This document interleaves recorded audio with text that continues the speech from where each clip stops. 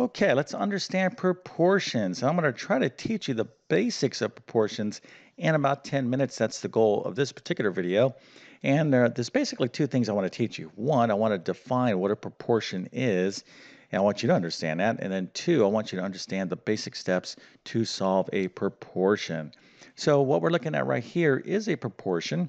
So if you know why this is a proportion, or if you know what the definition of a proportion is, go ahead and put that into the comments section. And if you know how to solve this, go ahead and put your answer into the comments section as well. Of course, I'm going to cover all of this in just 1 second, but let's just think about it. This word proportion, we certainly use this in our everyday kind of vocabulary, like, oh, something's in proportion with something else, or it's proportional. So we probably already have some intuitive sense of what this word means, but I'm going to give you a specific definition of proportions in just 1 second. But first, let me quickly introduce myself. My name is John. I'm the founder of TabletClass Math. I'm also a middle and high school math teacher. I'm going to leave a link to my math help program in the description of this video. But if you're having a tough time in mathematics, I'm here to tell you it doesn't have to be that way.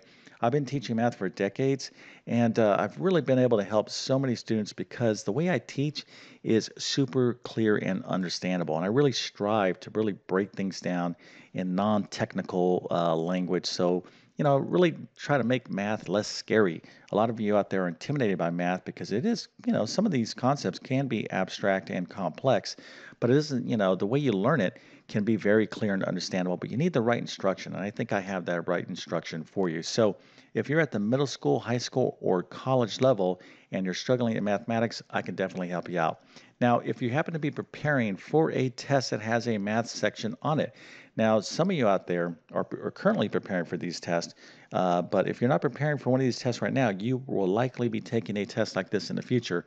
I'm talking about things like the GED, SAT, ACT, GRE, GMAT, ASVAB, Accuplacer, um, CLEP exam, maybe a teacher certification exam. So if you're going off to school or taking any kind of college entrance, college placement, certification test, or trying to get into a particular vocational school, you will have to take a test with a math section on it. I can help you prepare and pass those particular tests. If you homeschool, we were just voted number one for middle and high school mathematics. Very proud of this achievement by a major national homeschool publication. So if you homeschool, you definitely want to check out my homeschool math courses. And if you need some math notes, I'm going to leave links to my math notes in the description of this video. But if you want to do great in math, one of the first things you need to start doing is start learning how to take great math notes. Okay, so let's get into this. And again, if you know what a proportion is, put your definition in the comment section. And if you can solve this particular proportion problem, put your answer in the comment sections as well. But let's get going here. And we're going to first start off with this question: what is a proportion? Okay. Well, in its most simplest term, a proportion is two equal fractions. Okay, two equal fractions. Okay, so let's make up some fractions are equal to one another. So we'll get into this problem here in a second when I get into how to solve. But let's say I have 4 over 8. There is a fraction, okay? Now let's think of another fraction, and there's infinite many fractions that are the same as 4 over 8. So 4 over 8, if we reduce that down, that's the same as the fraction 1/2. But let's use a more interesting fraction. Let's say 5 over 10. Okay, so this fraction right here is equal in value to this fraction. Okay, they're both 1/2. We're just using different numbers. So this is a proportion. Okay, two equal fractions. That's what a proportion is. Now, you're probably saying to yourself, "Well, that's it. That's it. That's exactly that's all we need to know about the definition of a proportion." Yes, pretty much so. Okay, so this is a proportion because why is this a proportion, right?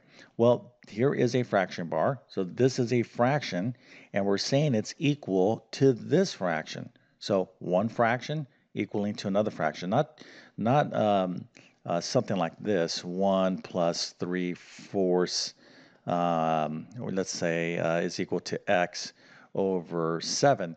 In this particular form, this is not two equal fractions. I would have to kind of fix this up. I could convert this into a proportion, but this in and of itself is not two equal fractions. Okay, so when you see one fraction equal to another fraction, we're dealing with a proportion. Let me just leave this right there.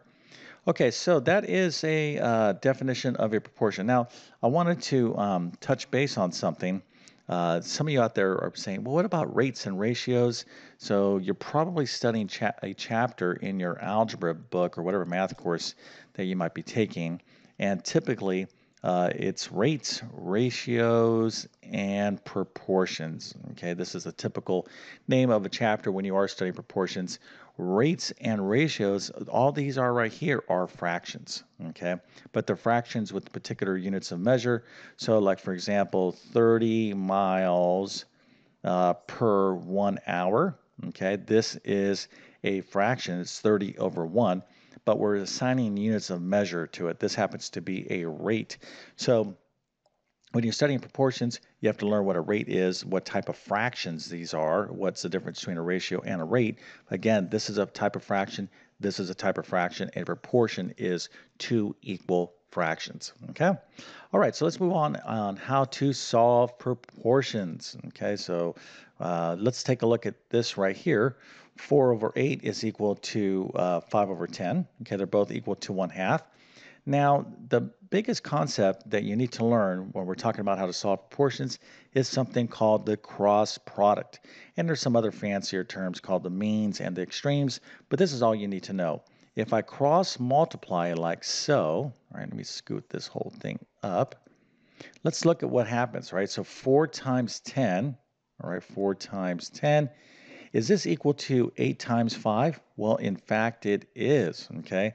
4 times 10 is 40, and 40 is the same thing as 8 times 5, which of course is 40. So when you have a proportion, when you have two equal fractions, the cross products are equal, okay?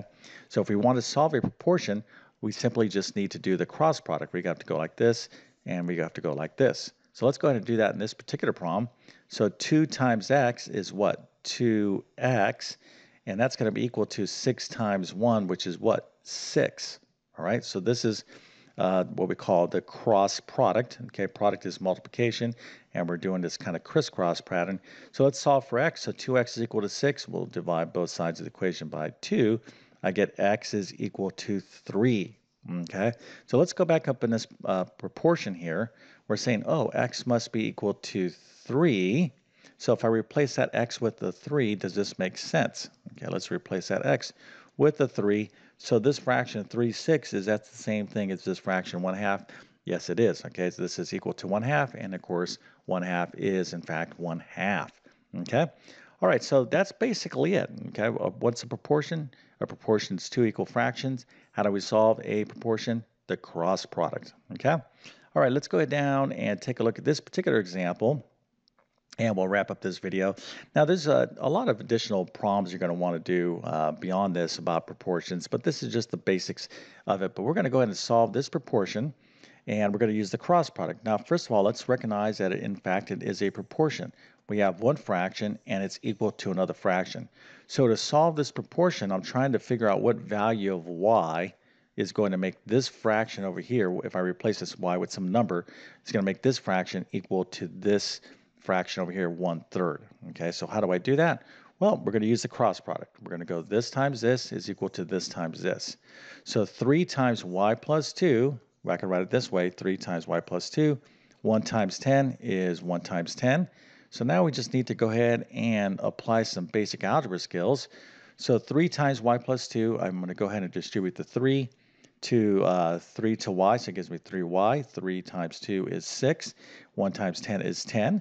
So to solve for y, now I need to go ahead and subtract 6 from both sides of the equation, and I get 3y is equal to 4. 10 minus 6 is 4, and to solve for y, I'm going to go ahead and divide both sides of the equation by 3, and there you go. Y is equal to 4/3 is the answer. So if I was to go back up here and put a 4/3 in there, replace this y, and then do all this kind of simplification, I would get a fraction equal to 1/3. Okay, this would work out, but I'm going to spare you the pain of actually checking this answer right now. But you need to just trust the process. When you're solving using the cross product, you're finding that particular value such that when you plug it back in, okay, to this particular fraction, you're going to end up with a fraction that's equivalent to this fraction. So in this case, this whole fraction right here will turn out to be equal in value to 1/3. All right. Okay, so that is proportions in a nutshell.